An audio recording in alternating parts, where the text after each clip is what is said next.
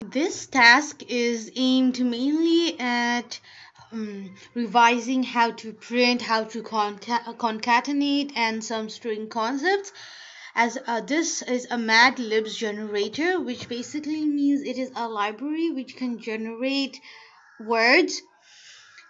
This is inspired by Summerson's madlib project, which he did in JavaScript. So the basic idea is simple.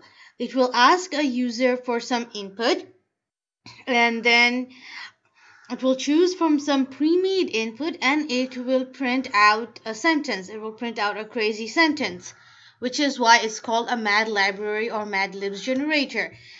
I will not be elaborating into the algorithm of this because there is nothing to understand except how the English language is formed.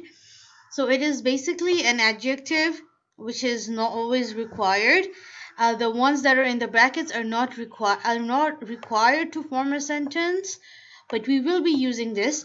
But the main thing is it has a subject, verb, object formation, and before the subject or object it can have an adjective, and after the verb it can have a preposition.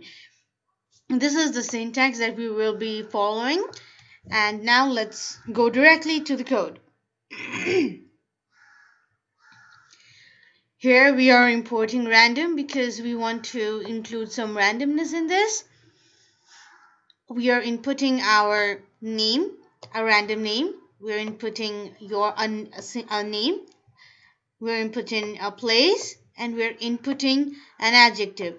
Inputting here means we are asking for the user to key it in from the keyboard, and we are saving it in these variables, which are random name, your name, place, and adjective.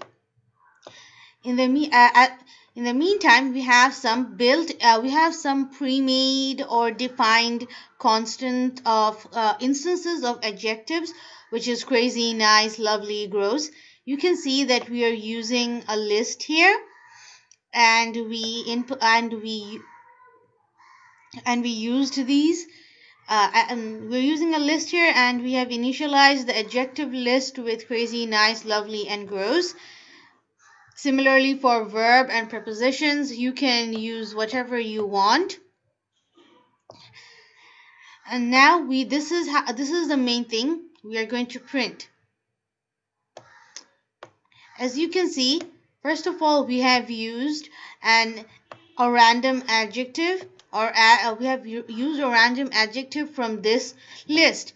In the previous video, we used with we showed how to do random we showed how to use randint to find values from an integer, from an array. And now here we using another one, which is choice. Here we don't need to specify the range of the array or anything. We can just use choice, and it will choose one of these values. And then we used a random name because we have to use a subject, which this is our subject, and then this is our verb. We also randomly chose a verb from this list of verbs. Next, we put a name, and then we put a name. And then we used a preposition, which we also chose randomly, and then we used an adjective, and then we used place, which is our object in this case. I hope this is simple to understand because there's nothing really crazy about this, but let's run this. Let me input a random name, which I'll write Sarah, and then suppose my name is Kevin, and I'm inputting a place, which is park, and I'm using an adjective, which is, say, what can I say? Cool. This is the sentence that comes.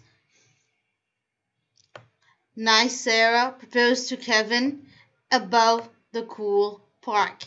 It doesn't make a lot of sense, but this is the fun of this program. You can customize it in various ways, and you can practice a lot of your Well, you can practice a lot of your string functions here. You can go crazy with this. So this is a good project to revise on string concepts. As always, I will link down all the codes below, so be sure to check that if that's what you're interested in. And thank you.